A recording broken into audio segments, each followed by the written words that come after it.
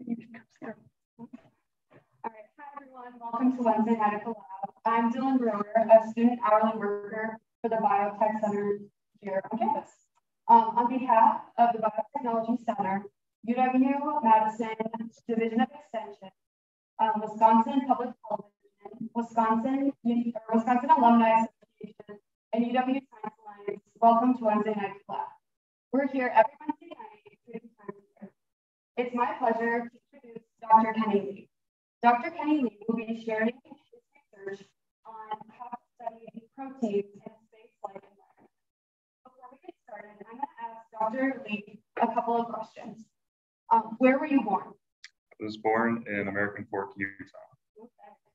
And where did you attend high school? In the same city, actually, so American Fork High School. Okay. Where did you study for your undergrad? They're not too far from home, just a little south at Brigham Young University. Okay, and what did you study there?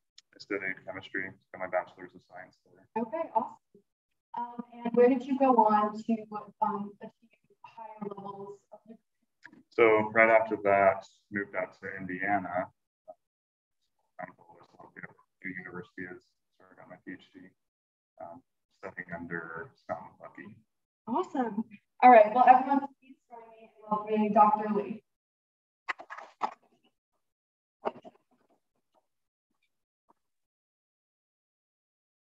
All right.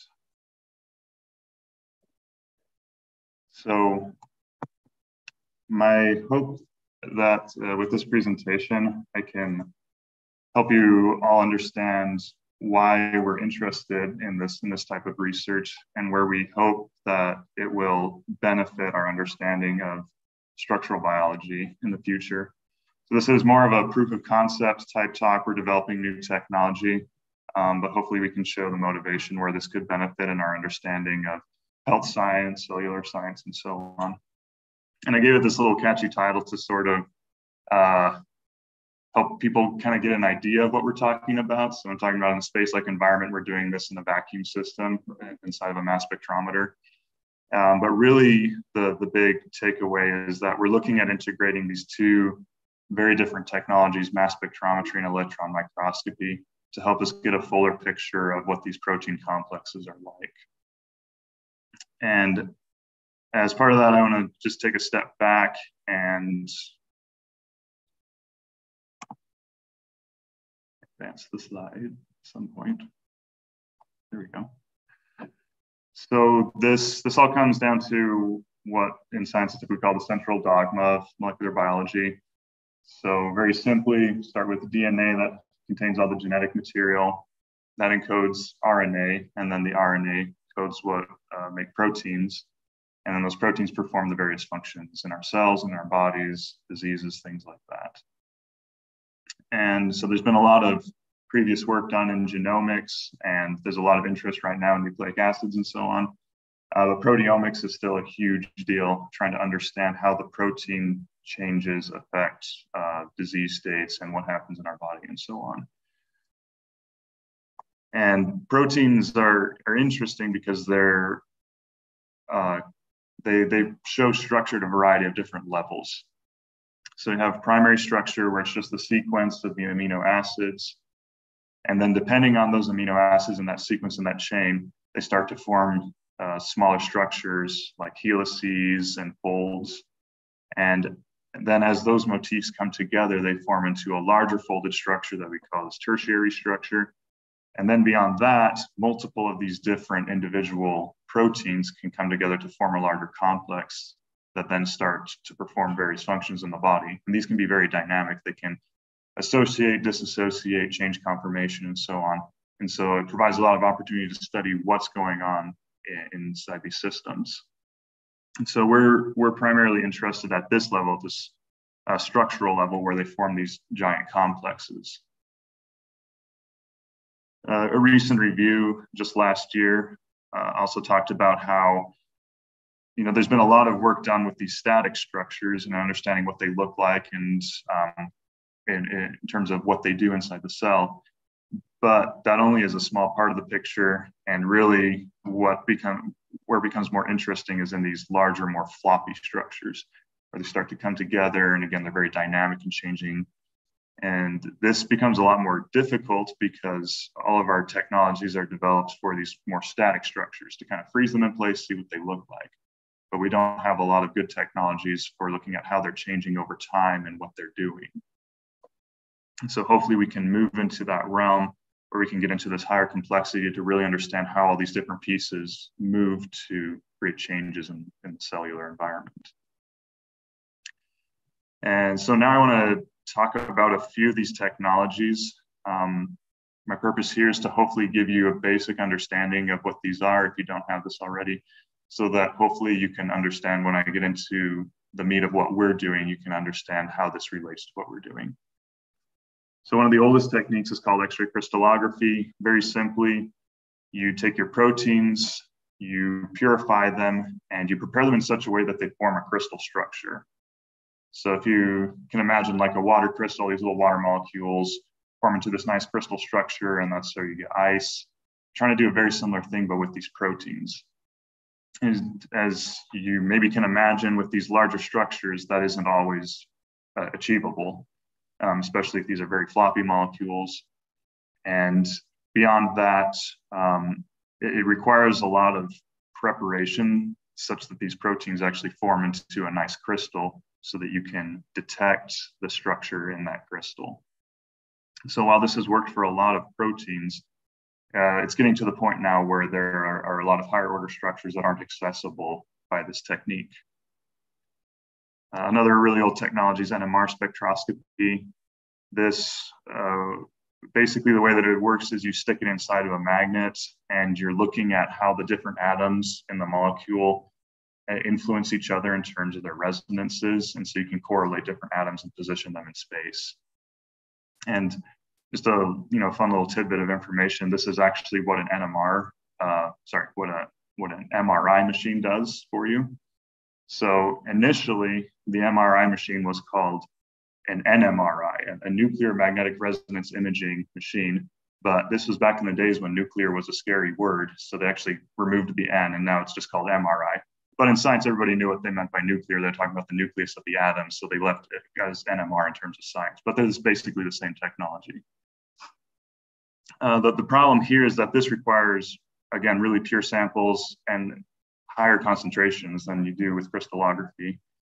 And because you're looking at how all these little different atoms interfere with each other, as you get to bigger and bigger molecules, then the complexity just becomes overwhelming and you can't actually get any useful information out of it. There are a lot of techniques to kind of get around that, but these are still limited to smaller protein structures rather than these large complexes that we want to look at. And then enters electron microscopy. And this is nice because rather than looking at these crystal structures or these different resonances within the atoms, basically you're just taking a picture.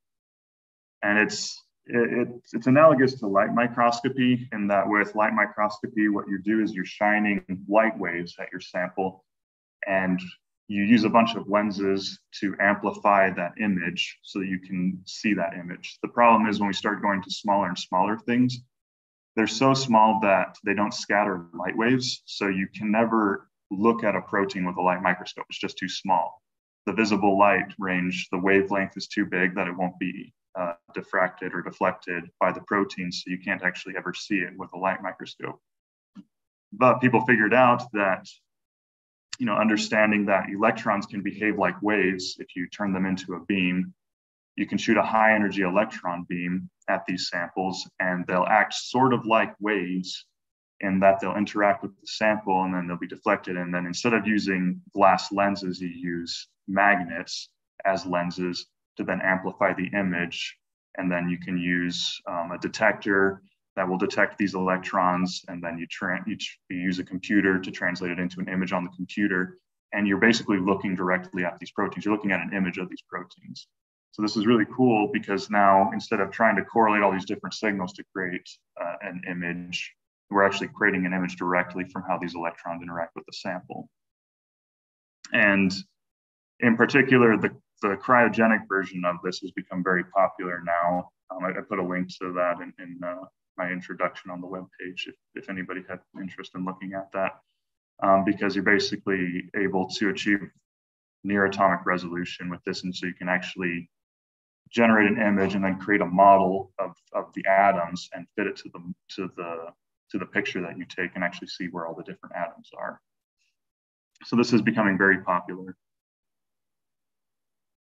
The other benefit with this is that you're not limited in size. It's actually the opposite. As you go to smaller and smaller things, it becomes harder and harder to take good pictures of them. So now I'm going to talk about actually what my background is. I studied mass spectrometry at Purdue, so I can talk a little bit more with a little bit more authority on this. I'm a little more comfortable talking about this. But the idea with mass spectrometry in kind of the simplest sense is you start with a solution of your analyte of interest. You need to turn them into gas phase ions somehow. There are a lot of different techniques to do this.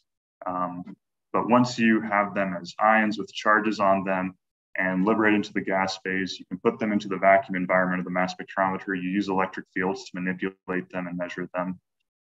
And the important thing is the only way that we figured out how to measure them is based on their mass to charge ratio. And I'll talk about that a little bit later, why that becomes kind of a problem in some cases with these larger proteins. But the cool thing about mass spectrometry is, so we can put in this whole mixture here, and if they all have a different mass to charge ratio, we can generate a spectrum and see them all. And if we know the charge on them, then we know their mass. And so we can start to separate and weigh things basically in a mixture. So we can weigh different proteins. From there, people have figured out ways to isolate a specific one. And so if we just pick out these orange circles and then do a mass spectrum, then we would just see that signal.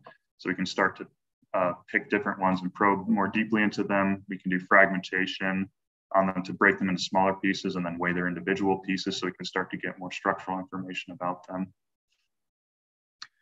The cons with this is that we're putting charge on them, and that's been debated whether or not that negatively affects the proteins or not, if that causes them to unfold. So that's kind of still a topic of debate that we hopefully showed why this is still appropriate in the data that I'm going to show.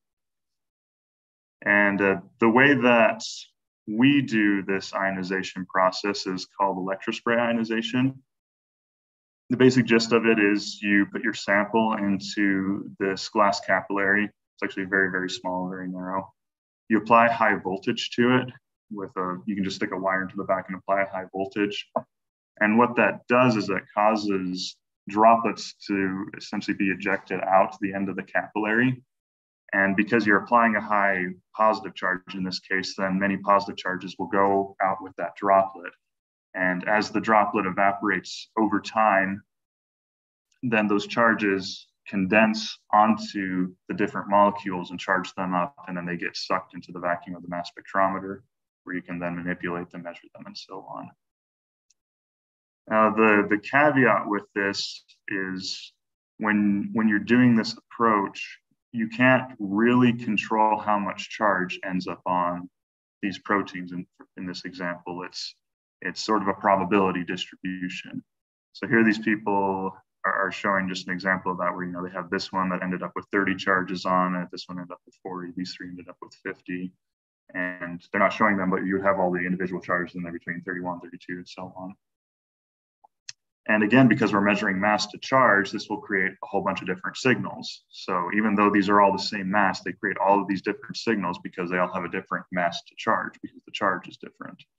And so, whereas we would like to just have one signal for this one single protein, we now have tens of signals for this one protein. And you have to do some tricks with deconvolution to make it all appear as one peak so you can get out the mass. But there are ways around this, and it's actually fairly standard now in mass spectrometry to measure large proteins this way. So now I want to talk about a couple other parts of the mass spectrometer so that hopefully you, again, can appreciate what we're doing and where this can be useful. So I talked about how we ionize them and bring them into the mass spectrometer, and then talked about how we can isolate or select a species of interest. This is a nice little animation that I found on this website. You can show this device. It's called a quadrupole because there are 4 poles. What you do is you apply opposite sine waves to the 2 different rod pairs. And what that does is that based on the frequency and the voltages that you apply to these rod pairs, you essentially create a band of stability. And so the ions with the right mass to charge that fall within that band of stability will pass on through the quadrupole, and the others that don't will collide with the rods or be ejected out the side and won't make it through.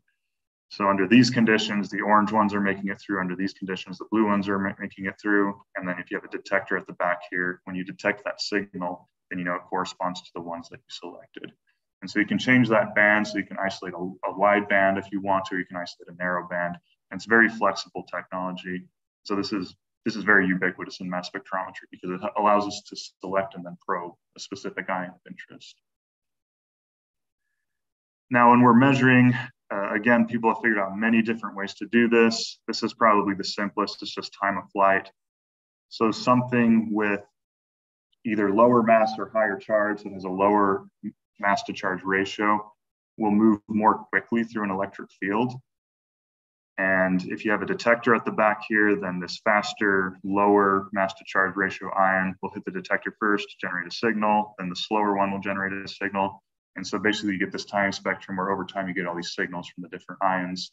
And it's very simple to correlate that back to the mass to charge. And so then you can measure the mass to charge just based on how they separate over time and hit the detector at the back to generate signals. The one that we typically do, this is actually a simplified geometry of what we use, but it's essentially the same thing where ions will bounce back and forth over time. And it's a similar principle here where the smaller ones move more quickly, the large ones move more slowly. You measure their signal through this tube as they pass through it. And that just creates a bunch of sine wave signals that line up on top of each other, and it looks like a whole mess. But when you do a Fourier transform and bring it into the frequency domain, then you separate all of these different frequencies, and the frequency now relates to the mass to charge. So the higher frequency ones are the ones that are moving faster. So that would be the smaller one. And then the lower frequencies are moving slower. So that would be the one that's bigger or higher mass to charge. But again, what I want to stress is that the important thing here is we're always looking at the mass to charge ratio. And really what we're interested in mass spectrometry, if you hadn't guessed by the name, is the mass, right? We want to know how much these weigh, how big they are. In the early days of mass spectrometry, this wasn't a problem because they were looking at small ions that only could accommodate one charge.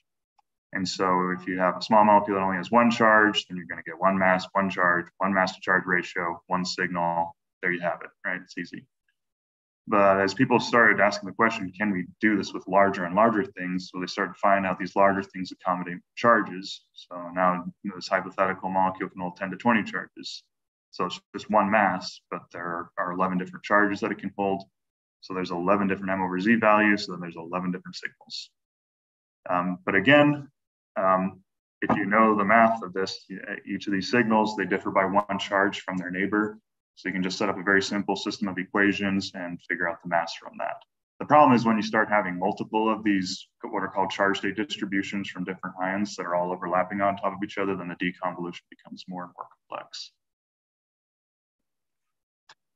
And just to show you an example of that, so this is now getting into the realm of what we call native mass spectrometry, where we're trying to put these intact large complexes into the vacuum environment of the mass spectrometer, measure their mass, measure different properties of them. And so here I'm just showing this RNA Pol2 complex. This is the full complex right here. So it generated actually a series of charge states here, but what they did is they isolated a single charge. They just wanted to look at one. And then they fragmented it. So they broke it up into pieces, and you can see the various pieces here. So this blue and red protein are generating this charge state envelope right here. Then the blue one came out of it, and so generate that little envelope there, and the red one's under there with that little envelope. And again, some various different pieces that came off in different smaller pieces. So this is where the power of mass spectrometry comes into play, where we can start with the full thing, get its mass, then we can start to break it into pieces and measure the masses of the different pieces. And from here, you would expect to say, well, the blue and the red one have a very strong binding to each other, whereas some of these others like to come off by themselves. And so you can start to make inferences about what are the different binding energies between these different components and what's important, what parts can come apart in the cell to do different functions, and what parts need to stay together to perform their functions. So now, with all that introduction, hopefully can now appreciate what we're trying to do. So we're using an approach called soft landing. And the idea is, so we again start with a mixture of analytes, so a mixture of two different protein complexes that I'm showing here. And we need to generate them into gas phase ions somehow. We use electrospray ionization. Then we use mass spectrometry. This has kind of been coined as preparative mass spectrometry because you're using mass spectrometry to prepare a sample for further analysis. And just right now, we've mostly just done isolation. So we've selected this one complex out of the two. From there, you can do just normal mass spec analysis to get a spectrum. So here would be the charge state distribution. From that, we could get the mass. We could do further fragmentation if we wanted to see different pieces in it if we wanted to. Or we can take this other route where we cause it to land onto a surface. We can then remove the surface from the vacuum environment from the mass spectrometer. And then we're looking at imaging it with electron microscopy. But people have done other things where they've recovered it off from the surface, done assays with it, so on, or digested it to do bottom-up proteomics. You can do a variety of things. We're just trying to image them at this point. And this is not a new idea. This is something that started actually about a little over 10 years ago. People were trying to do this. And this is one of the early examples of it. So here is GrowEL. This is the pipetted version of it to kind of give you an idea of what you're looking for. It's basically a little barrel. So if it lands on its top, then you see a little donut right there and there and there. If it lands on its side, then you see these ones. They look more like rectangles with lines going through them. When they did electrospray ionization, not going through the mass spectrometer, they just had electrospray source right here and then a grid right here, and they just sprayed ions onto it and then looked at it with the microscope. Then you can still see that the structures are there. The imaging is a little funny and blurry. When they sent it through the mass spectrometer, again, if you look really closely, it seems like they might have stayed intact, but maybe something's going on there. And so we wanted to look into this more to see if we could reproduce their results. And when we tried it, we saw things that were probably the right size and shape sort of to be this GrowEL protein complex, but you're obviously not seeing any donuts or rectangles with lines through them, anything like that. So these particles were losing their structure somewhat. We weren't sure what was going on. Is it because they're flying through a vacuum environment? Is that just causing them to explode? Like maybe you would expect, throwing them out into space, they would just explode maybe. We're wondering about that. Or did it have to do with the fact that we're colliding them into the surface? Is that causing them to deform or something like that? And what we found is that looking back even further to older papers where people were doing soft landing, but not necessarily imaging, this group, they landed tobacco mosaic virus, and they showed that they could land the virus and image it, and it looked fine. So that seemed promising. They could put it on the tobacco leaf, and it ate the leaf like the normal virus would do to the leaf. It's supposed to eat this tobacco leaf.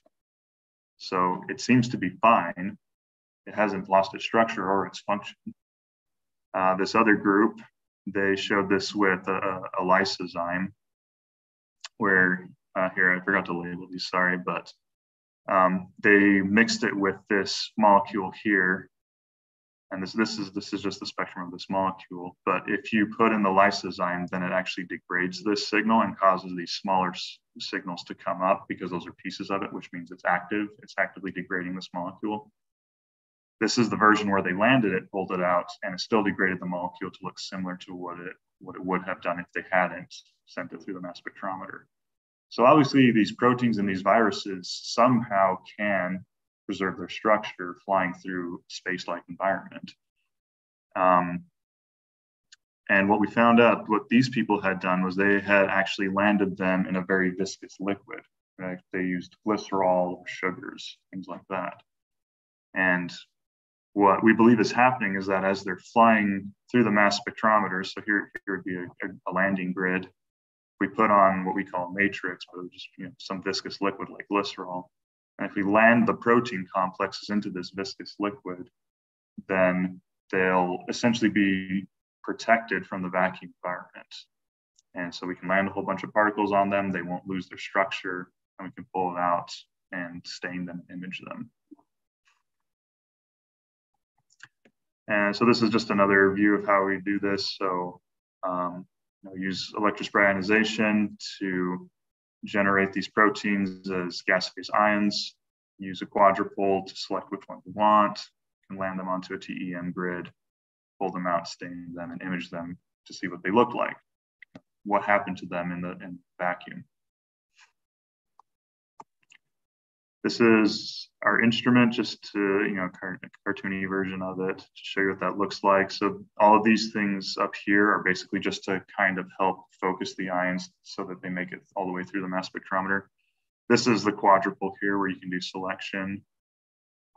From here, you can either put them, well, they all end up here in this trap, and then you can either shoot them into this analyzer where you can get a mass spectrum, or you can send them over here to do fragmentation and break it into pieces.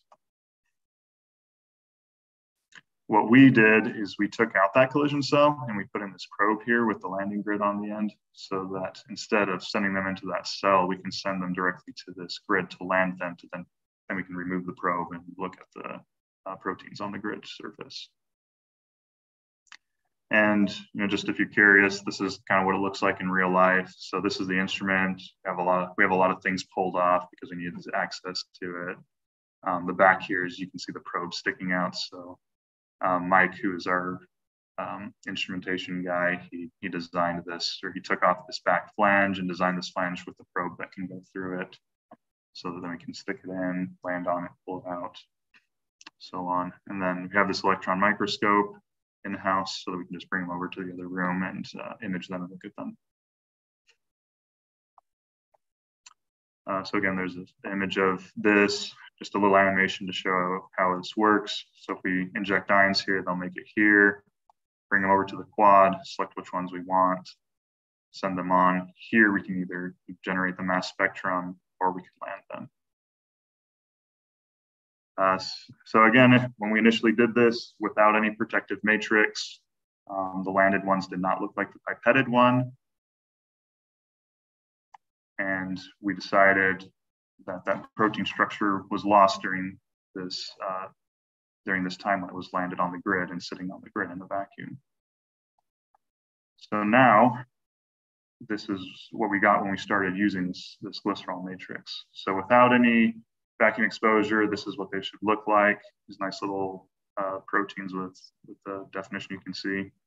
Without the glycerol, they're all mushed or something happened to them. When we just dissolved them in glycerol and then stuck them in the vacuum, then they were protected and they look the same as without any vacuum exposure. And in these multiple different ways, either dissolving them in the glycerol or just pipetting them on top of the glycerol. And so then when we tried landing it, then it worked the same. So now we do this with multiple proteins. So this is beta galactosidase. It's a small little diamond-shaped protein. So this is what it looks like normally. You can see these little diamond shapes. When we land it without the protective matrix, then they're all kind of exploding, falling apart. When we land it in the protective matrix, you can see that diamond shape is preserved. This little cubic structure, alcohol oxidase, same thing. So this is what it should look like without the matrix, fell apart, landed in the protective matrix, stayed fine. And then going back to Growiel, this barrel shape. And now when we landed it in the matrix, then you can see the little donut shape and the barrel side right there. And the cool thing with this is that with enough high quality particles, what you can do is start to create a 3D structure with them, as long as you have enough different viewpoints. And with this barrel structure, all you need is the side view and maybe a top view. And so when we did this, we were able to create this 3D reconstruction of the protein, and it matched well with what it was expected to be. So it looked like we were preserving the structure as it flew through the mass spectrometer.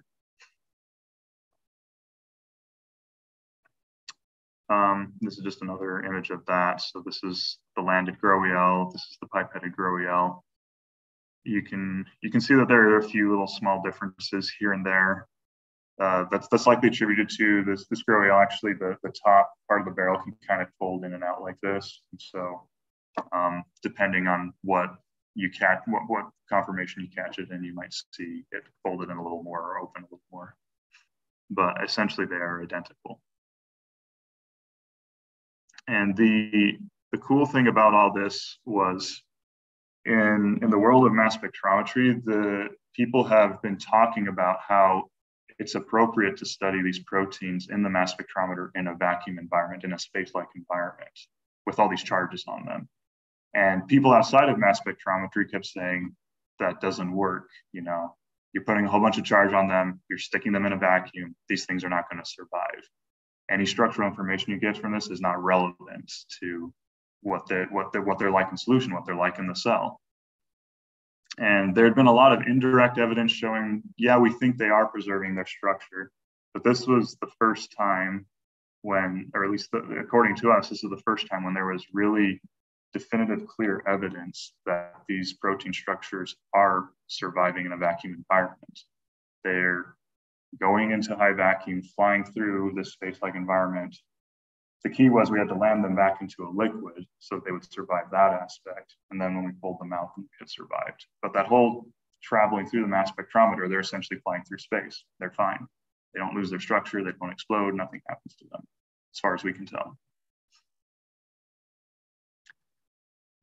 So from here, we were just looking at different ways to improve this experiment. When we tried this with glycerol many times, we get these very interesting landing patterns. So sometimes we get big clumps of them. They're all still intact and look fine, but this is difficult for imaging because we can't pull out the individual particles and then make a 3D reconstruction with them.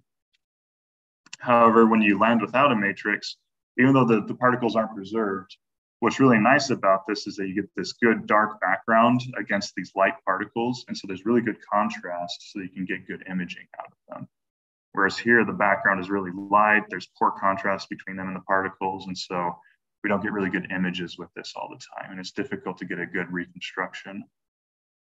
And this just led us to the question, you know, let's play with different chemical compounds, see if we can find something that works better or a different process that works better. And just, you know, over time, this is actually a graduate student, Austin's work. He's been playing with a lot of different chemicals. So, you know, looking for things that are more viscous, have a higher boiling point, so they aren't evaporating in the mass spectrometer over time while landing in them. Also looking at trying to rinse off this matrix after the landing so that it doesn't interfere with the staining and imaging process. We think there's some negative effects there. So we don't fully understand this process yet, but we sort of figured out some tricks to help us. And so we're still working on that currently. But we did find this polymer, this really large polymer that works quite nicely, actually. So you get a nice, good distribution of particles across here. There's better contrast between the background and the particles. And this is now a different protein. This is a proteasome. And what was really cool about this experiment was normally you're looking for this kind of particle density when you're pipetting on. And we typically will do our landing experiments for about 10 minutes. And we're usually used to not seeing a whole lot of particles, but, you know, just enough to get good images. And when Austin tried this with this polymer, something happened, and, you know, this is now denser than what we get with the pipetted version. So we're starting to catch a lot more protein. And this, you know, it doesn't really change anything, but it helps us to do better imaging and better reconstructions more quickly. And it's kind of exciting because initially when people were doing soft landing, they would do these experiments for hours. Sometimes they would let them run for overnight just to try and collect enough particles. And now we're showing that in 10 minutes, you can collect more than what somebody would standardly prepare with the pipetted conventional preparation. And, you know, with these various improvements, then we started doing more reconstructions. So now we can look at the structure of beta-galactosidase. Again, the landed structure and the pipetted structure look identical. This is that proteasome that I showed on the previous slide. They look identical. GrowEL, again, we did in the polymer now, and it actually looked better than our first landing in glycerol. So we're excited about this now, and now we feel like we've gotten to the point where we can actually start answering interesting questions.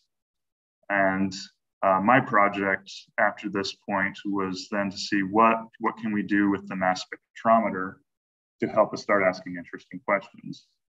And so just a very simple experiment is, again, going back to that whole isolation idea. What if we start with a mixture of protein complexes, which is you're going to have in a real biological sample? And can we select one and selectively land that one, so then we can separate these out instead of landing a whole bunch of structures and trying to sort them out by imaging? If we can use the mass spectrometer to select the one that we want, then we can avoid the problems afterwards of trying to sort them out in the images. So this is a very simple example of how that would work. I just took beta-galactosidase, GrowEL, mixed them together in roughly equal amounts. So you can see there are two charge state envelopes here. Beta-galactosidase is a smaller protein complex, so it carries fewer charges. So it'll be at a lower M/Z ratio, whereas GrowEL is much larger. It can accommodate more charges and then goes up to a higher M/Z window. And they're very well separated. So all I did was I tried to cut off as much GrowEL as possible, even at the expense of some beta-galactosidase here. So that's what's happening here. And same with the GrowEL. We cut off some GrowEL charge states to try and remove as much beta-galactosidase from this population as much as possible. So this is just that quadrupolar isolation. You just kind of set the window where you want to isolate. Those are the only ions that go on to then be either analyzed or landed. So these are the results. When we pipetted the mixture, then you can see there's GrowEL there, there's some beta-gal there. Without any isolation, just landing the whole thing, then we get a mixture again of the beta-galactosidase and the GrowEL.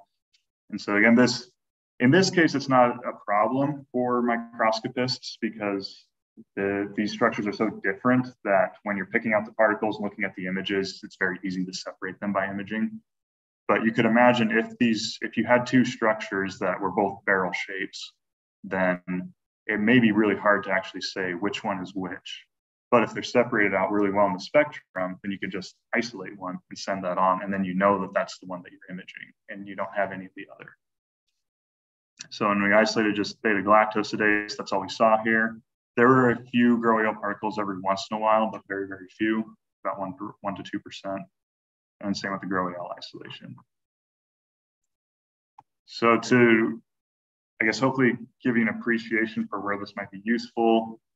So again, for microscopists, this would actually be a fairly simple problem, because when you start sorting them into different what are called classes, so the different light particles kind of grouped together in groups, these are these groupings, then you can see very clearly there are ones that look like beta-galactosidase and ones that look like GrowEL. And so you could very easily just separate them out and make two different reconstructions. But again, if they were to look more similar, then you might get them start mixing in together into these different classes. And you have to start playing little machine learning computational tricks to make sure that you're separating them well. And so you just set them into two different groupings, and then you can further sort them so that you get rid of some of the bad looking particles that show up here and just get the really nice ones that then you can go on to make a reconstruction, and you can compare it to previous structures that people have solved to see if it matches. One interesting thing from this is that we expected it to be 50-50. When we landed, there seems to be a preference for the larger protein complex. So that's another interesting thing that we have to look into. Why is there some preference there? But the isolations worked really well, and we just had a couple percent that were contaminating from the other one that we didn't want to isolate. And so from the pipetted version, you can make a reconstruction, landing both of them together. In this case, it was really easy to do a reconstruction of both. And from the isolation, you can do a reconstruction, and they all match really well. And same with the GrowEL. So what this showed us is the potential that we can use mass spectrometry to essentially prepare samples, either by selecting a species of interest. We're hoping now to get into the idea of, maybe we can select this one species, break it apart into pieces, and then selectively land one of those pieces. So now we can look at smaller pieces of these larger complexes and get a reconstruction of those. what kind of structures do those form? Or we're working right now on an experiment where this GRO-EL actually, there's a smaller complex called GRO-ES. So GRO-EL is L for large, GRO-ES is S for small. These large and small complex come together to form an assembly. And that's actually one thing that will help refold proteins that have fallen apart in the cell. So you need both of them to come together to form this cavity where then the protein refolds. And so we're doing an experiment right now where we have these two proteins and we can assemble them and fly them through the mass spectrometer, or we can fly one through the mass spectrometer, fly the other through the mass spectrometer, and then cause them to assemble on the surface, which means they're retaining their ability to form this complex even though they've flown through the vacuum. So there's a lot of cool things that we're hoping to get to with this technology now too. Now that we've shown that these proteins can retain their behavior from the cellular environment and from the solution environment, we can now study them in a more controlled environment inside the mass spectrometer. So again, just some conclusions, at least from our experiments.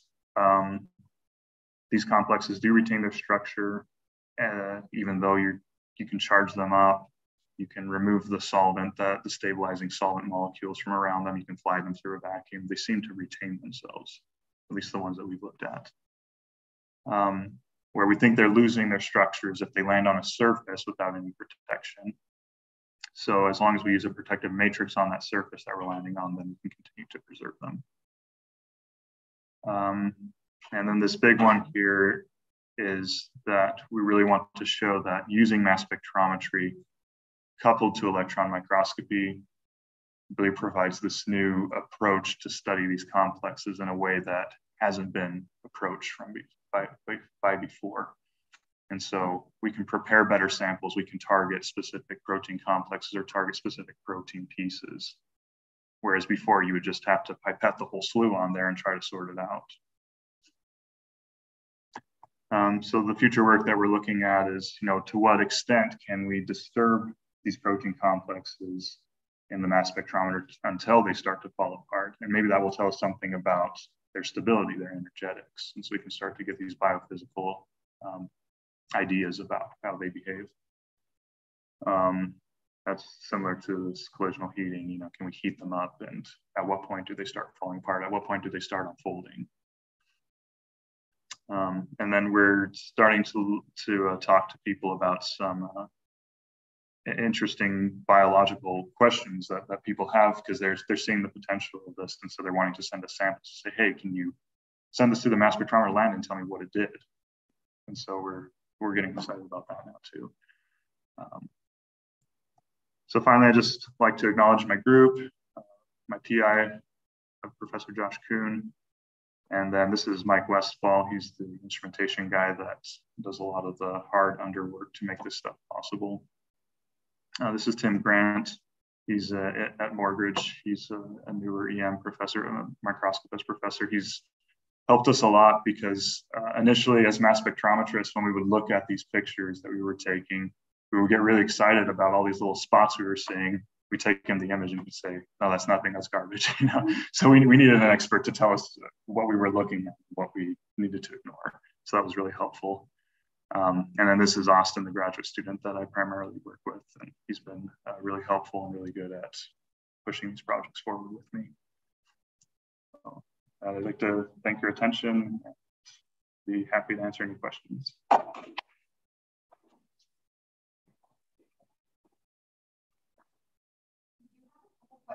I don't know if you can see the chat.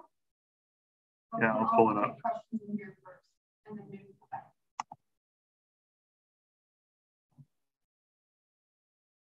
Ooh.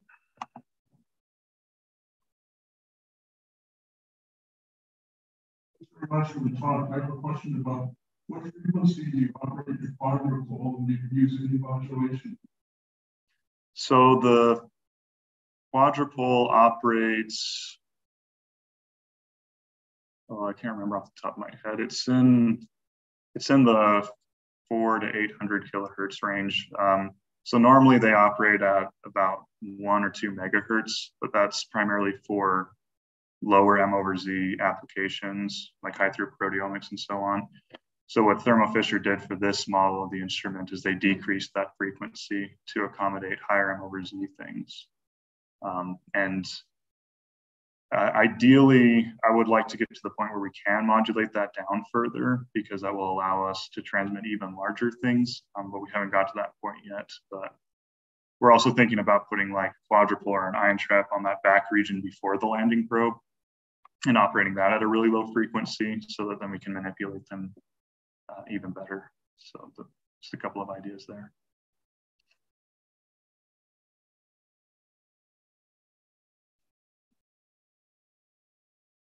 Yeah.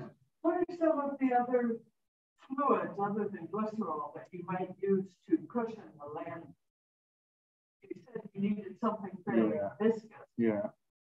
So the ones that we've played with are diglycerol. So it's two glycerols that are connected together. It's even more viscous, so that worked.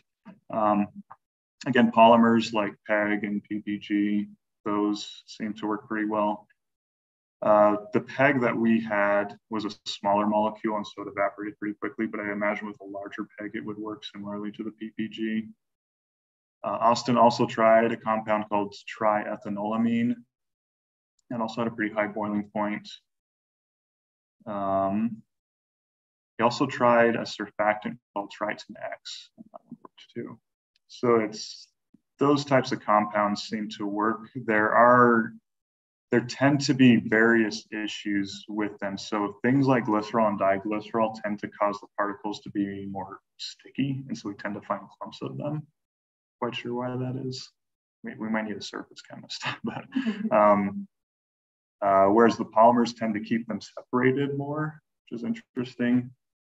Some of the really heavy, thick compounds like Triton X can cause imaging problems because they get in the way of, we have to put a stain on afterwards to create that contrast. And so if the stain interacts really poorly with the chemical matrix that we're using, then that can cause the imaging to be really poor. So the particles are just fine, but the imaging was terrible, so we can't see them. So there are various things to play with there. So it seems like there's kind of a balance where you want it to be viscous enough to protect the particles and not evaporate quickly, not boil away. But at the same time, you don't want it to be a problem for your imaging afterwards. And so that's where we've kind of played with rinsing techniques and so on to try and remove it before staining and imaging. What are the limits to particle size that you can work with? How big a particle can you look at? So the size, so that's the interesting thing. So mass spectrometry currently is pushing to bigger and bigger, right? Because you need more and more power, you need more and more voltage, or again, you can go to lower frequencies, but generally you need more and more power to control larger and larger things. Whereas a microscopy is the opposite. As you go smaller and smaller, it becomes harder and harder to image them at the appropriate resolution to see any structure. So we've been playing in the sweet spot around GROEL, which is great for mass spectrometry and great for microscopy.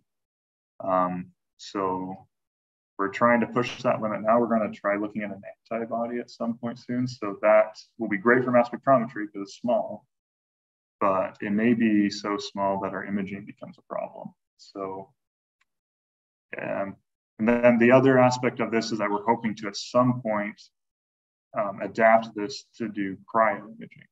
And with cryo-imaging, you can get higher spatial resolution, which means you can go to smaller and smaller things and still see detail. So those are kind of the things I'm thinking about right now. But yeah, I would say with mass spectrometry, you can't very effectively go over tens of megadaltons. So we're still pretty far from that limit. And then microscopy, I would say, well, with the microscopy that we're doing, the negative stain microscopy, trying to go under 100 kilodaltons would be really difficult, especially for us who are novices. You know, maybe Tim could do it, but we have trouble with that. So still plenty of room to play right now. I haven't been able to pull up the chat because my, oh, there it is. You see it? Yeah, now it came up. There we go. Okay.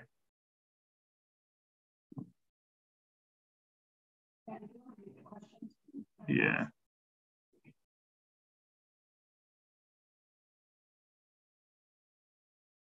How many people are in the room? Not nearly enough. 7.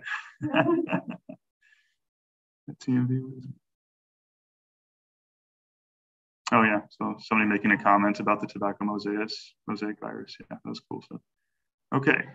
Do you use any stains such as osmium when you put the little barrel proteins on the grid for looking at electron microscopy? So the only stain that we've used is the conventional one, which is urinal acetate. We've played with 1 to 4%, but we normally stay at 1%. That seems to be fine. But yeah, at some point it may be beneficial to try a different stain. Could you use a small spherical plant virus in addition to the GROEL protein in your experiments as a test of viability and infectiousness, just as with the work with the rod-shaped TMV virus in 1996? Yes, I think so. We've tried, what's that virus called? It is a spherical virus, and I can't remember what it's called now, but we have tried spraying it. That one was difficult to transmit through the mass spectrometer. So at some point we want to get to viruses, but those are starting to get into, as you mentioned, like that that larger range where they start to become difficult to control with the electric fields. So, but ideally we can get to that. Was the beta galactosidase still enzymatically active after soft landing? I don't know, we didn't try that. So. Well, give it some milk sugar and see what it does. Yeah, yeah.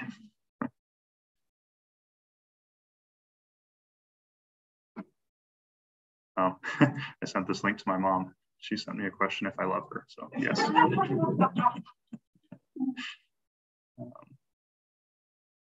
Yeah, so those are the questions I see. So, oh, here we go. What is the current level when the 3000 volts is applied?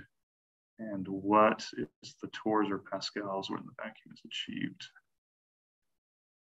Ooh, currents, I don't know. I'd have to look at that. So, I mean, again, so this is a modified commercial instrument. So we've been depending on Thermo Fisher's, developed electronics. So we haven't really worried about those, how much current's being drawn yet. So I had to look at that, answer that question. But the pressure, they report in millibar, which is annoying, but I think it's roughly the same as torr. So the front part is about 10 to the -2 millibar, which I think again is about 10 to the -2 torr. And then kind of that middle region where you do the isolation is starting to get into the millitorr region. And then when you get back into the landing region, then it's dropped down to 10 to the -5. So we're achieving what in mass spectrometry is called standard high vacuum, 10 to the -5 torr. If you go into the Orbitrap, you need much higher vacuum. So that's like 10 to the -10 torr to be able to get a good mass spectrum. But we're not too worried about that since we're just focusing on the landing. And as far as we've seen, we played with the pressure a little bit during landing in terms of changing that pressure in the back. We can only change it by about a factor of 10, so either 10 to the -4 or 10 to the -5. And neither extreme seems to really impact it that much as of yet with the ones that we've been using. So that's something that could be further investigated, how the pressure affects the landing.